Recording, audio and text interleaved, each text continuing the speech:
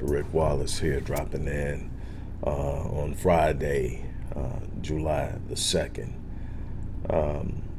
First of all, I hope that everybody is having an unbelievable week in every area and facet of life.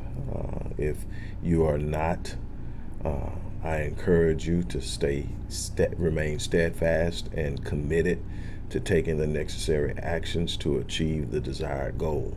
This is about persistence. This is about being relentless. This is about maintaining and being consistent. This isn't a sprint, it's a marathon, and you have to be committed to finish. On that note, I want to talk real briefly about a developing event. I would say right now that Sha'Carri Richardson, is it Richardson or Riches? You know, you would think I would know by now. Man, I want to make sure I'm calling her name right. And I think it's Richardson. I just saw something on it, and the way people are flipping on it is what made me, Richardson, what made me decide to do this recording. I'm not shooting it live because I don't plan on giving it too much attention, but I do want to talk about it for a second because I think it's something that we need to learn from. We're very frugal, not frugal, we're very fickle when it comes to how we handle people and how we see people and how we support people. Sha'Carri is right now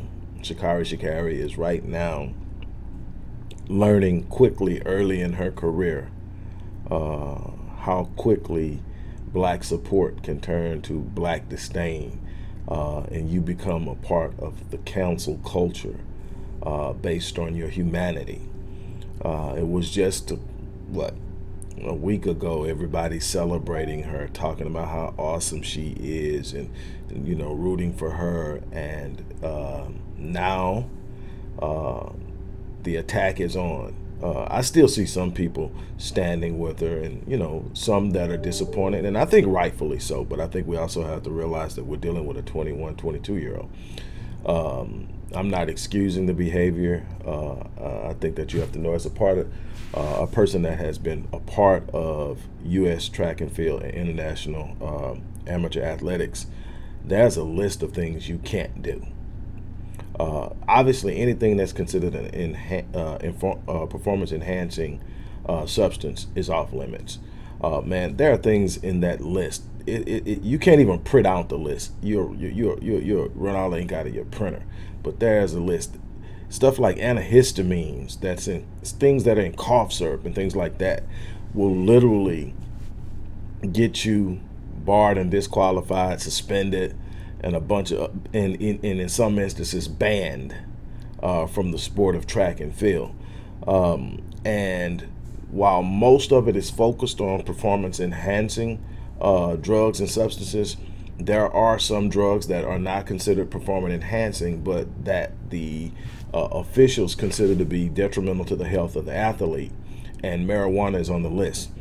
Yes, she smoked it in a place where it was legal to smoke it. She was of age to smoke it, and she did it under stress. And if you don't know what I'm talking about, Sha'Carri just won the 100 and I think 200.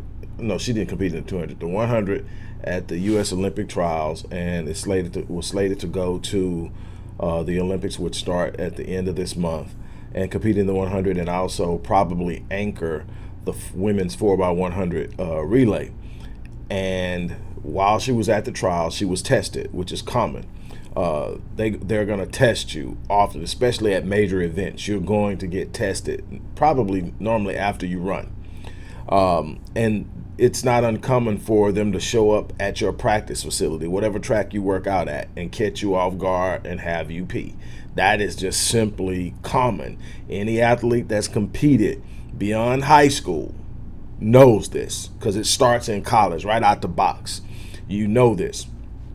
And so This isn't something that was new. This isn't something that they snuck in on her. She knew it was off limits. She was going through something dramatic and stressful. She had just lost her biological mother, and she, you know, hit a blunt. Let's just keep it real. She smoked some marijuana, and it showed up when they tested her, which it would, and you know, she should have known that.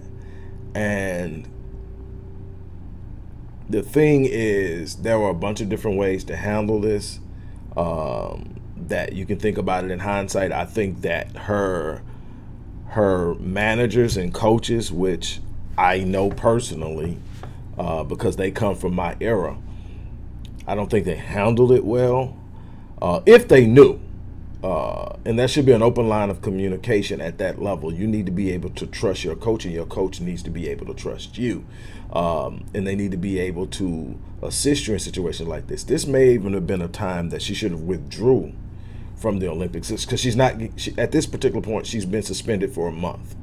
The normal suspension is 3 months, but when you go through a program after you've tested positive, they will reduce it to a month. And that's on non-performance enhancing. It's a 3-month suspension that can be reduced to 30 days if you take a recommended course or qualified course, approved course, I think is the better term. Well, she did that. So this has been ongoing. This isn't just something that popped out. We're just finding out about it. She's already taken the course. So her suspension has been reduced down to 30 days, which means that she could actually run on the relay. But the U.S. Track and Field Association hasn't ruled on that yet. So we don't know, but she would be eligible to run on the relay, which is towards the end of the, it's the team events, and so that's at the end of all of the individual stuff. So it'll be after her suspension is up, because her suspension was retro all the way back to June 28th, I think it was, when the results came. So anyway, I said all of that to talk about how people are dragging her now, talking about how stupid she is, and and it's definitely not a wise move. It was foolish. But I remember being 21. Shit, I remember being 31. I remember being 41, and I remember some of the decisions I made that weren't the best decisions in any of those different times. And we make them, and we get to make them without the light of illumination of celebrity and exposure. We get to make them in the privacy of our families and our circles and our social environments, where it's not being critiqued by the masses. My thing is, I think that we as a people have to be very careful how we handle people. Number one is we need to be careful of who we put on pedestals. And we need to understand that as we place people on pedestals, we're placing humans on those pedestals. When we're elevating them, we're elevating people who are fallible.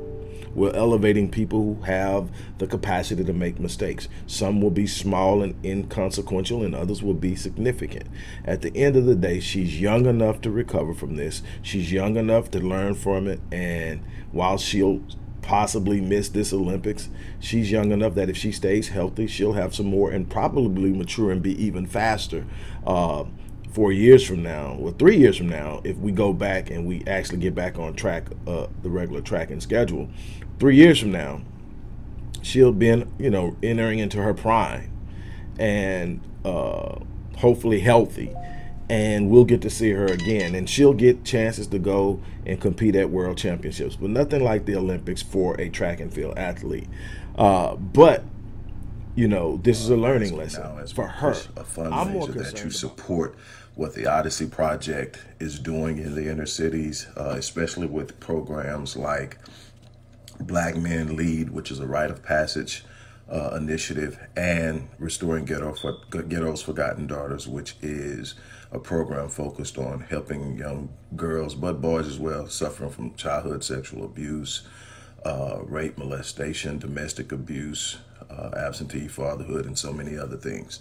The information will be in the box. Thank you.